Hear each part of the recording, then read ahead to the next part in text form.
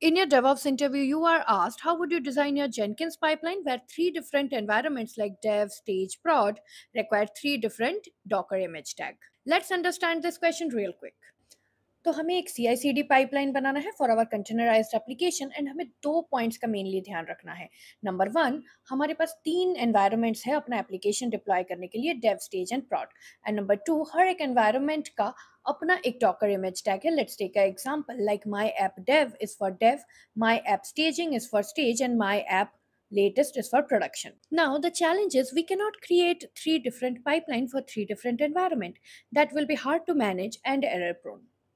तो हमें एक ऐसा जेनकिंस पाइपलाइन बनाना है जो इमेज टैग चूज करे on the basis of environment chosen during the build run time. So the feature we use here is parameter and environment.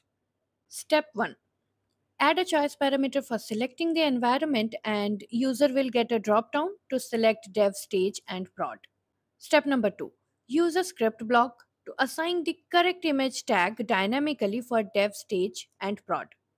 With if else statement like if environment is dev, go for my app dev, else if environment is stage, go for my app staging, else go for my app latest.